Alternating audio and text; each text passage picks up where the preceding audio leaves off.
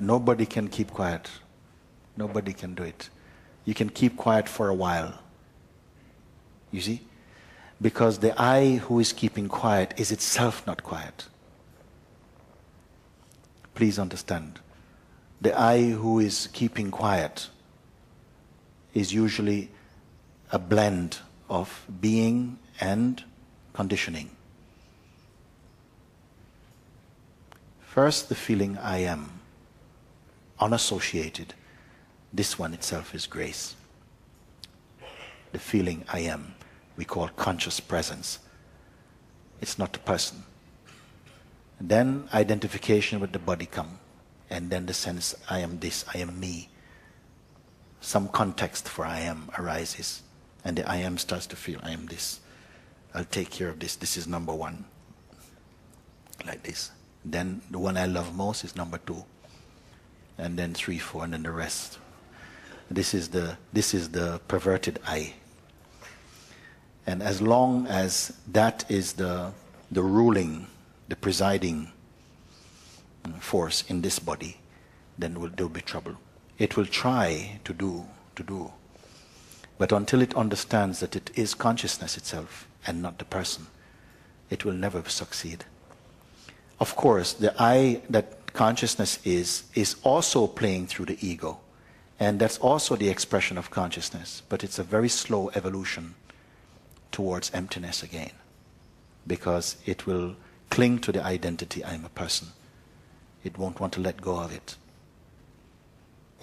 So this is why I say nobody can keep quiet. All that can happen is you somehow recognize your true place, and there is effortless silence.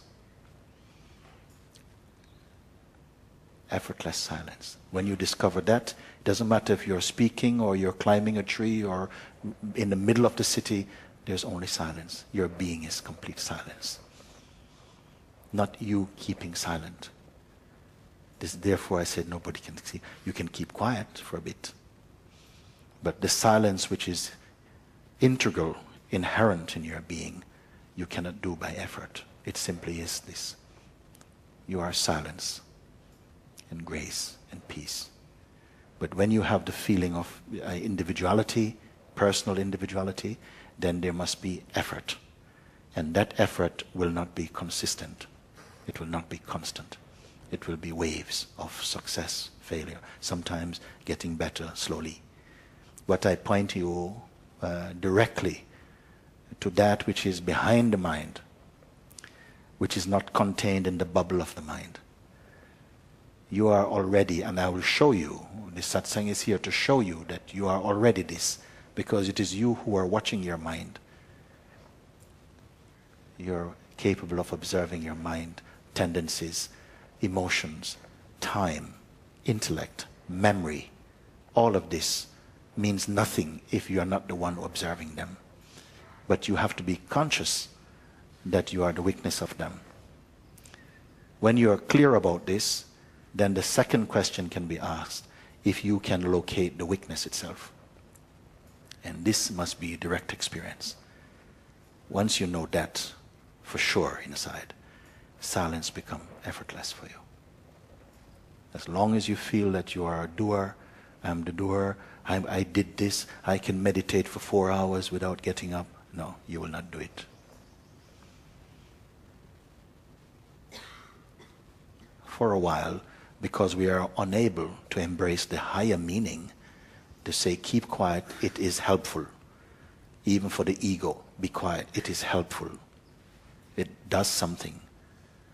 But ultimately, you have to come completely out of that state into your natural state, where silence is natural and effortless. Then whether you're talking or singing, asleep or awake, that silence is. It is here now, but somehow it appears as though it is eclipsed by our fascination with our projection and our limited identity. It's absorbing most of the energy from the consciousness, is being pushed into the identity, into the personality. That's it.